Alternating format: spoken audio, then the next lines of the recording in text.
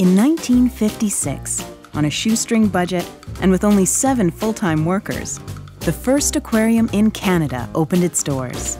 Little did they know the ripple effect that this little not-for-profit aquarium from Vancouver would have over the next 60 years. In its first year, it had over 340,000 visitors, which was almost the entire population of Vancouver at the time.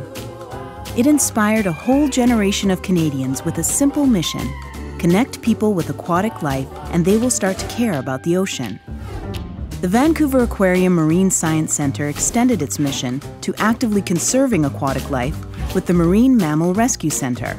Over the decades, thousands of marine mammals have been rescued and released back into the wild, helping to protect the raw nature of British Columbia that locals and visitors love so dearly. In today's more enlightened world, it's hard to imagine that killer whales were once so badly misunderstood and feared that they were shot and killed on sight.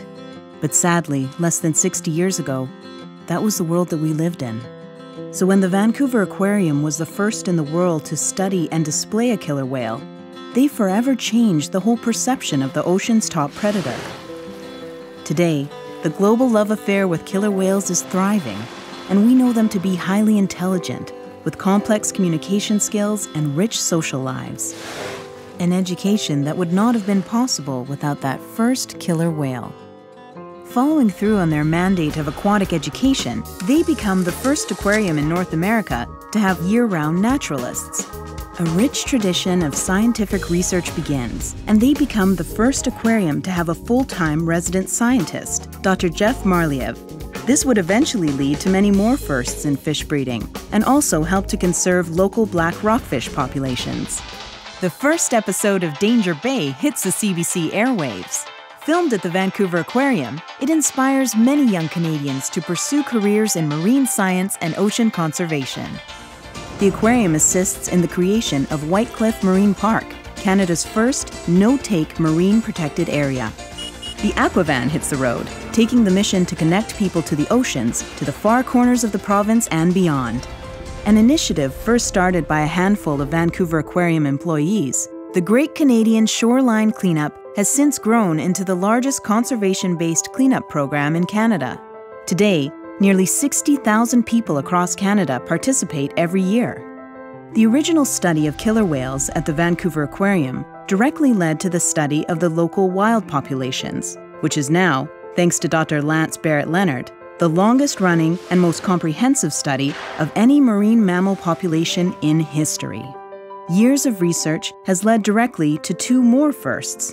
In 1996, the Vancouver Aquarium became the first in the world to commit to never again capture a wild whale or dolphin, and in 2002, the first aquarium ever to successfully reintroduce a rescued killer whale back into her pod. That success story continues to unfold, and Springer has recently been spotted with a calf of her own. OceanWise, a sustainable seafood conservation program, is launched. Today, OceanWise is a nationally recognized symbol with thousands of partner locations across Canada, and now reaches a global audience with its first app. Dr. Valeria Vergara joins the team as a research associate.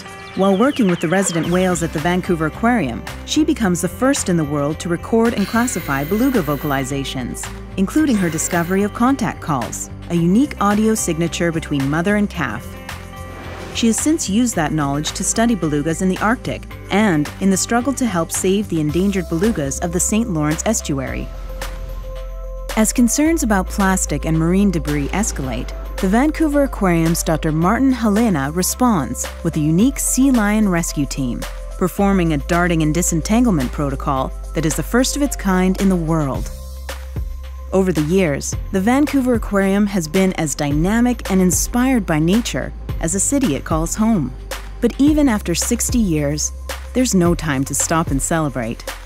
The challenges that face our world today are more extreme than ever, and the aquarium's role as a guardian of the ocean has never been more critical. Today, over 1,500 staff and volunteers continue to pursue the ideals that were first set forth by that little aquarium in 1956, but with a much bigger mission for the future: to help protect our oceans and our planet.